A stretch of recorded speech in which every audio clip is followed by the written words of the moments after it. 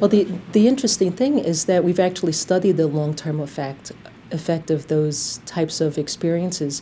You know, most musical performers will say that they do music therapy because they play a song for an audience of people with dementia. The people wake up, they're responsive, and in that moment there's a therapeutic experience.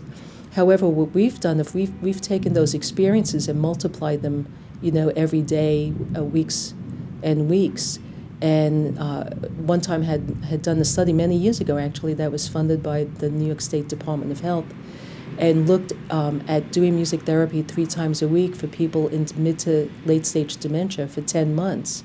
And at the end of 10 months, these people had improved their mini mental status scores. They were recognizing their loved ones. They were talking to each other, having conversations. We had neuroscientists actually assess them for their social ability and found that there was no difference between them and people who didn't have dementia. So we know for a fact that using this type of music consistently, day in and day out, does in fact stimulate memory and recall and improves it over time.